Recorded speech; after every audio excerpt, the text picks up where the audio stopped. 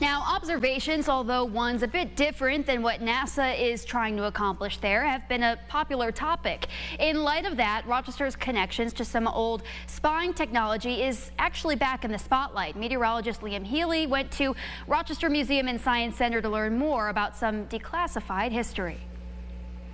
The world of international espionage isn't always how it was portrayed in your favorite James Bond movie. Most of it happened well above our heads, and in some cases, not too far from home, according to Dr. Calvin Uzelmeyer. GAMBIT is actually the camera system that launched within a spy satellite, and it was all developed by Kodak. One of those modules now lives in the Strasenburgh Planetarium, honoring Rochester's role in what was then all kept under wraps. It's really important to be able to highlight the amazing work done by our neighbors, by our families. These are people that we knew about who maybe they couldn't talk about this kind of work during the Cold War when those ties were cut off and we needed to know what was happening around the world.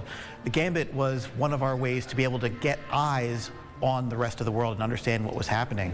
According to Dr. Uzelmeyer, while not everything has been declassified so far, what has been speaks to just how good these cameras were. We have some photographs on display here where you can actually measure the distance between antennas to calculate the frequency that that radio was broadcasting at, which allowed the United States to jam it.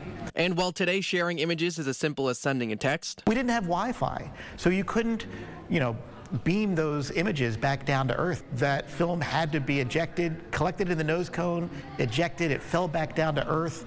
Bombers would deploy out of Hawaii and pick these up with grappling hooks from underneath so they could be sent to Rochester to develop the film. So while you might often think you have Rochester figured out, there's always something more than just meets the eye. Reporting in Rochester, Liam Healy, News 8.